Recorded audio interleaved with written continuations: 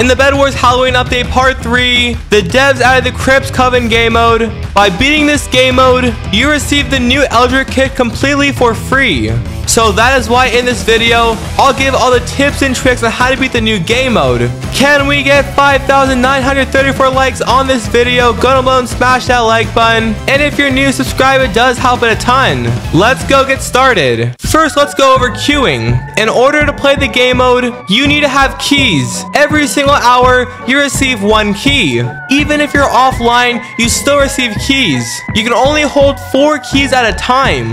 When queuing into the game mode, that takes up 1 key. Here is the quickest way to receive more keys. Receiving a Bedwars party invite. If that player queues in the CRYPT'S Coven, instead of using your keys, it would use the party leaders. To bypass the cooldown, use a alt account or your friend's party. In this new game mode, the max server size is 4 players. And this next tip is the most important. Queuing in the game mode by myself, there will be 3 random players in the server. We have the noobs, the trollers, and then we have the laggy players. These people would ruin your game, especially since keys are limited. 100% have a party of 4 players. If that is an issue for you, here's an easy way to find players. On the Bedwars homepage, go down to the servers list. The top 2 servers always have the sweatiest players, and this works 99% of the time. So I'm currently in the first lobby. There are so many high win players, and if that doesn't work for you, use an app like Discord. On my Discord server, there are so many members looking for players to play with.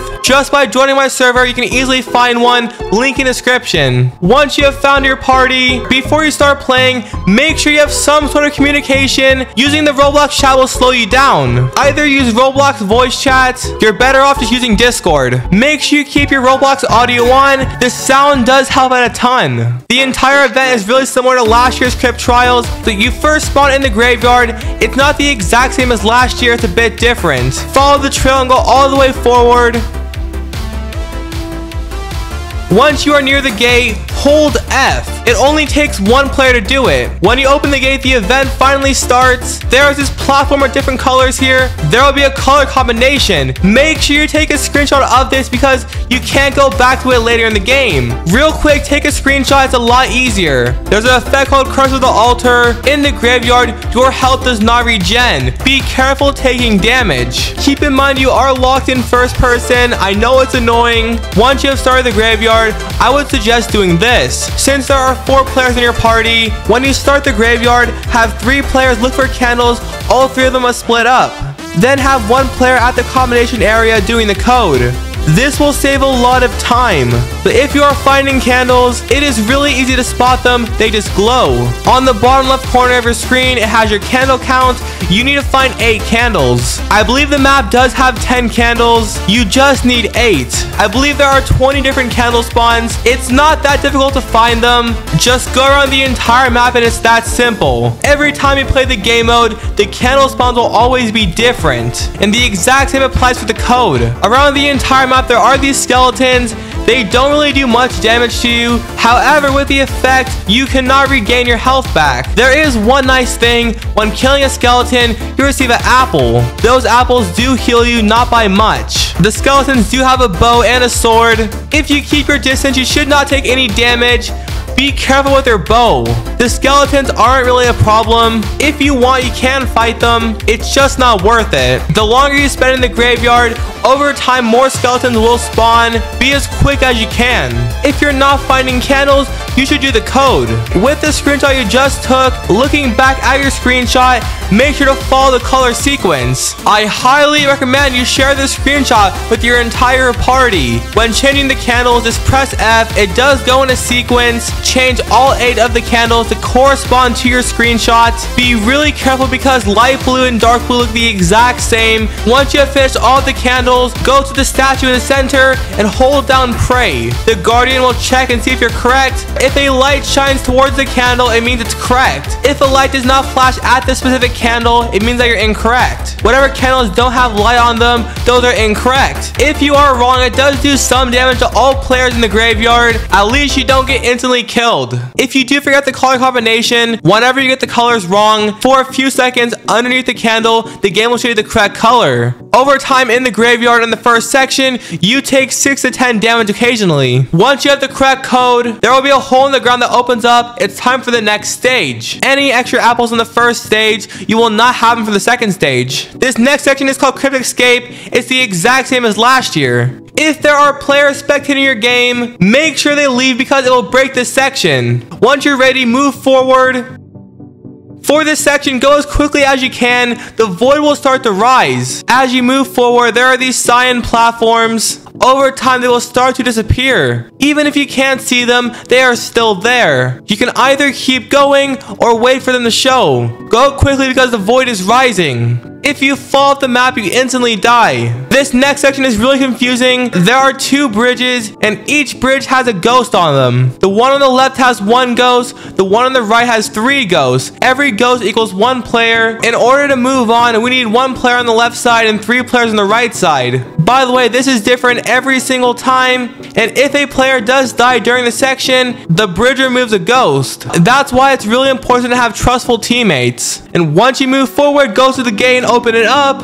Next, we have the exact same rocks again. This time, they don't disappear. There are some gray rocks there. If you step on them, they will fall down. Try to avoid them. Last, we have this ball section. Typically, there are 2 balls that roll down at the exact same time. Once the second ball falls down, make it run to the right side of the map. Hug the right wall and don't stop hugging it. Keep hugging the wall until it's safe. In order to move on, every single player must be in that room unless they have died. 1 player holds the rope, and now it's time for part 1 of the last section. What do we have here? It's a familiar friend named Crypt from last year's boss. The devs took the exact same boss battle, but it's a bit nerfed. This time, Crypt has half of his HP. When you spawn in, you have a bow and a sword. As of right now, the sword does not really do anything. You only need the bow. No matter how many players are battling the boss, he will still have the same amount of HP. To make the boss fight easier, never stop moving and always keep spamming your bow. Don't hold down your bow for too long, just spam click. The first attack are these red circles. Before he shoots them, on the ground there's a red circle that gives you a heads up. So if you're paying attention, just keep moving and avoid them. They don't do much damage. And for Crypt's second attack, he targets 1 player with a beam. You can't really avoid this. The beam does quite a bit of damage. I believe the beam only targets a player with the most HP. Don't worry if you're very low. Once Crypt reaches a certain amount of HP, he does a special attack. The first one will bring up mini platforms with different symbols on them. On the left side of Crypt in the air, there is 1 symbol. Now you must find the platform with the exact same symbol that he's holding. Once time is up, the ground becomes poisonous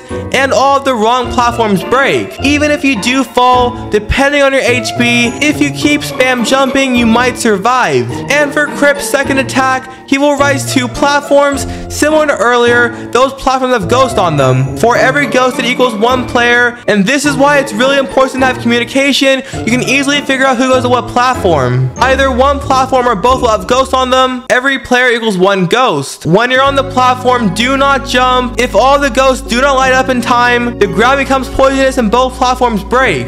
Even if you don't make it in time, depending on your HP, just by spam jumping, you might be fine. On Crypt's special platform attacks, as a player, you can't fight Crypt when he has those platforms spawned. Once the attack ends, you can fight him again. Once those platforms do spawn, be really careful because sometimes you might get suffocated if you're underneath it. Throughout the map, these walls will spawn. Touching the wall, you do take damage. It will not instantly kill you. There are gaps in the walls to go through. There are horizontal and vertical walls. As the round carries on, the 2 exact walls will both intersect each other. If you do get stuck, just go through the wall. It's no big deal. It doesn't do that much damage. As you keep going on, Crypt will keep repeating the exact same attacks, but he will get faster every single time. Both boss fights do have player health regen, although it's really slow. Try to kill him as fast as you can. Once Crypt is dead, it is time for the second and final boss. The second boss is ELDRIC. He is a really tough guy to beat. Once again, having more players makes it a lot easier, especially for one of his attacks. First of all, when the boss starts, get as far back as possible and spread out from your teammates. For his first attack, it's these landmines. Before they are on the ground, he will shoot them out. When it's on the ground, it looks something like this. Try to avoid it because it does 40 damage. What makes this really difficult is that he shoots out so many at a time. It's really easy to get distracted. Once again, always keep moving. Just don't stand still. Those landmines target players. The second attack is called Health Steal, really similar to the kit. While you lose HP, he gains it back. By the way, the closer you are to him, the more HP it takes. The farther away you are from him, the less HP it takes. He always targets the player with the most HP. Once again, he does spawn walls. This time, they are a lot more annoying. There are more intersections, and sometimes walls will go on top of each other. Sometimes he spawns an island that has a force field around it with a statue in the middle. This must be the best attack because it gives you time to heal up. Once this island is up, the island has a force field around it plus a statue in the middle. As quick as you can, make it to the island. Once you're on the island, you have plenty of time to heal up. After he spawns the first island, every single player in the match must stay together now. That's because for his next attack, he targets one player. When this happens, there will be a green circle around you, which means ELDRIC is about to do 80 damage to you. This could be the end of you. On YouTube, there are so many tutorials on this. No one fully explained this. When the green circle is on you or someone else, every player in that circle, it will divide the damage. Let's say it does 80 damage. If there's one player in the circle, you take all 80 damage. If there are two players, you both take 40 damage. If all four players are in the circle, you take only 20 damage each. That's why it's really important to share the damage with everybody. When that circle spawns, get near your friend with it. At the same time, if the circle is on, you just keep moving. The last attack is the skeletons. They're the exact same as before. In the graveyard, you did have armor. This time, you have no armor. Therefore, the skeletons do a lot more damage. Although killing a skeleton does give you an apple, that could be really useful late game. The skeletons aren't really that worth it. Just try to avoid them. What makes this boss so difficult is that there are so many things happening at once. It is so easy to get distracted. When it comes to fighting the boss, keep shooting at him. If you're running low on HP, look at the ground and run away. When ELDRIC spawns the platform, you cannot damage him in the period. The longer you're alive for, the quicker he gets. So far, that's all my tips and tricks. Here's my winning game.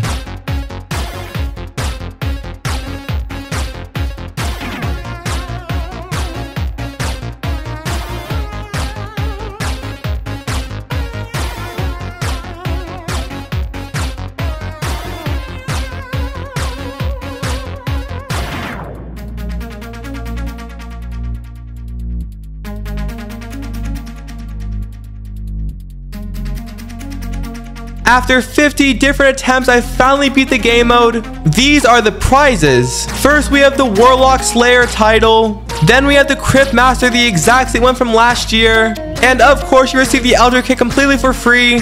My favorite prize has to be the badge. I am one of the few Bedwars players that owns every single badge in the game. In 30 hours, only 5.4k players got the badge. This is by far the hardest event in the entire game. Even playing with the best players, we still struggled. There's a really high chance that the devs might nerf the event. The game mode only lasts for 1 week. You don't have that much time left. If you have any questions, let me know down below in the comments. I will try and answer them. I hate to say it, but this game mode can't be completed as solo. You need people to help you. I might do a few streams helping players out. Drop a like and subscribe so you don't miss those. Even though this was a Crypt Trials repeat, I still find it really fun. To see how the ELDRIC kit works, watch my update video on my YouTube channel. Anyways guys, that is today's video. Drop a like and subscribe. Best of luck. I'll see you guys next time. Peace.